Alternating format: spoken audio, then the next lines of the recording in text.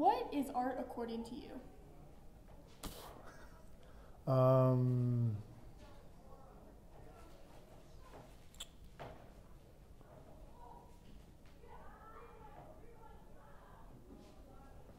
It's a hard question. It's a big, bold question, yeah. It's a big, bold, open-ended question.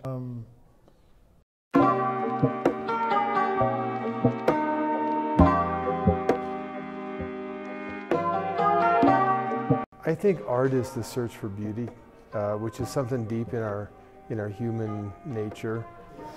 Art, according to me, is the expression of an idea. So it's using whatever materials you have in order to get across a thought or a theory or just any kind of an idea. I think art is the energy and creative mindset within each individual. And it is making and listening and responding and repeat.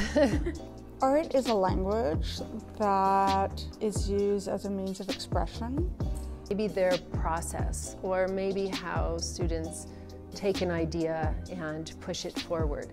I think that is that would be inspiring to me. Yeah, the last 2 years, we had Noah Brito was in the AP art class. And he's a mad experimenter. He's always kind of messing around with stuff.